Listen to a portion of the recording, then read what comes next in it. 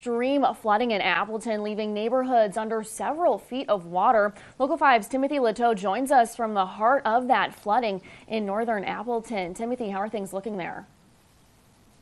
Yeah, Jade, I'm here on North Viola Street in Appleton, where just until moments ago, there was 3 feet of water on the street and sidewalk behind me. Fortunately, crews got that cleared off. The sewers were covered. They got the debris moved away from the sewers, and the street has just reopened. Now, neighbors tell me that this is the worst flooding they've seen in the neighborhood in several decades. They say that because their street is just off Northland Avenue, County Highway 00, that so much water drained off the highway and overwhelmed their sewer system. This has caused basements to flood and multiple cars to get stranded, while other larger vehicles like pickup trucks seem to have no problem getting through the water.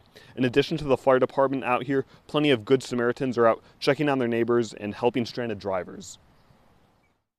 I'm just checking other people, see if they need help. I know the fire department's out here, but I want to be a good Samaritan and try and help with other people.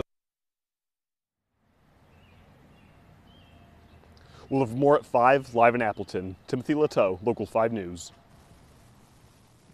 Thanks, Timothy.